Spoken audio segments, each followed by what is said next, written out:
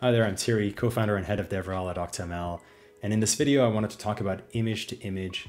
So this is another facet of image generation where instead of just providing a text prompt, you're also providing a reference image.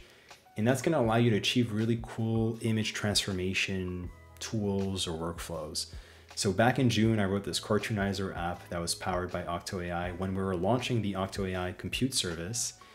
And I'll just show you quickly how it works. You just upload any photo you want, usually a real world photo, and it would generate a cartoon or CGI version of that input photo.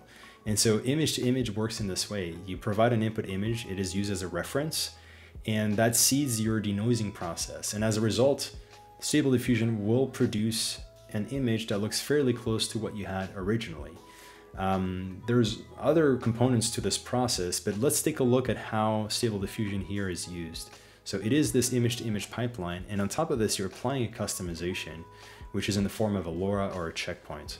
Back then, when I had to write this app, I had to write my own model container that I then launched on an octoai endpoint, and that requires quite a bit of experience. Today, it's much easier to approach this app writing challenge because we actually have really easy to use image generation APIs. And so today we're actually going to prototype this cartoonizer app from the comfort of our web browser using our image generation solution, Demo UI. So if you go on octoai.cloud, you can go to image generation, image tools, and hit the demo for image to image. Once you're here, you'll notice that this looks a lot like the text to image UI, but you have this extra box that allows you to provide an input image as essentially your reference image that you're going to use to generate a new image. So all you have to do here is drag and drop a photo. So I'm going to take this photo of a dog. Actually, this is what the photo looks like. A dog standing on this wet street in a city.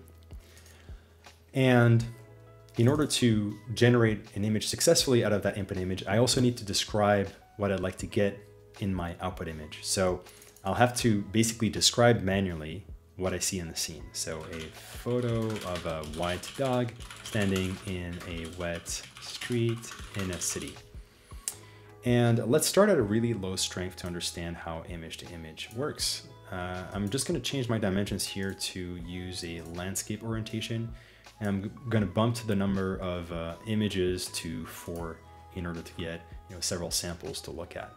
So at a very low strength, when you're using image to image, that means that you're essentially getting an output image that looks very close to your input image, to your reference image. So these are very close to our real world image. If you bump it to say 0.9, so we're going to another extreme and we're going to generate a new image here. This is using vanilla Stable Diffusion XL. Now you're going to get something that's a bit more imaginative or creative. Here we're getting different perspectives, different breeds of dogs, and different cities altogether.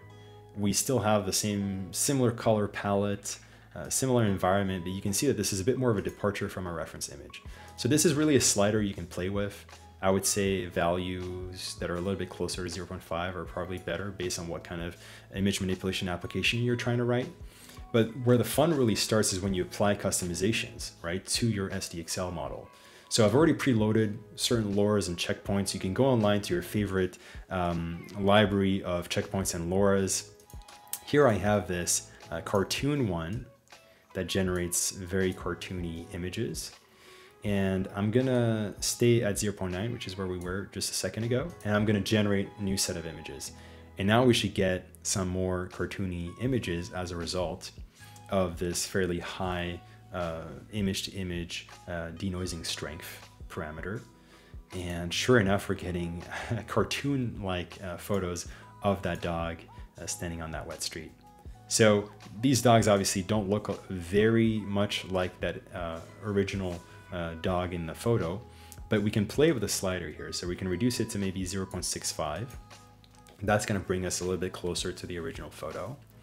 And this should give us a pretty cool effect for our cartoonizer app.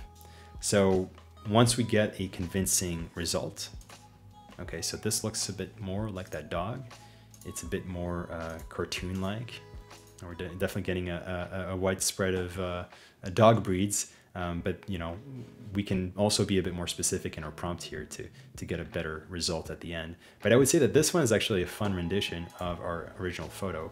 And you could argue that this is good enough to start a quality photography transformation filter. There's really a lot of effects that you can achieve here using image to image.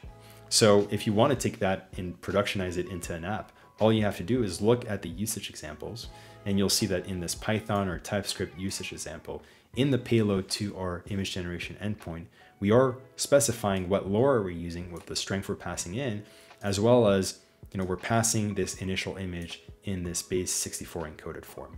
So this is enough to tell that endpoint, hey, I'm not just doing text to image, I'm doing image to image. Take that image to seed the denoising process. So I hope this inspires you to build your own cartoonizer-like pipelines and demos.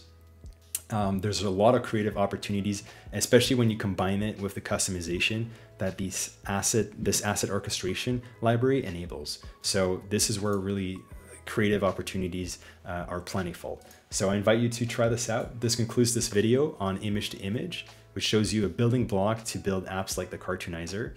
In this next video, we're going to look at how we can bypass the need to actually label these images by hand by using models like Clip Interrogator. And now we're getting in the realm of multimodal model chains, and this is where things start to get really fun. So stay tuned for the next episode.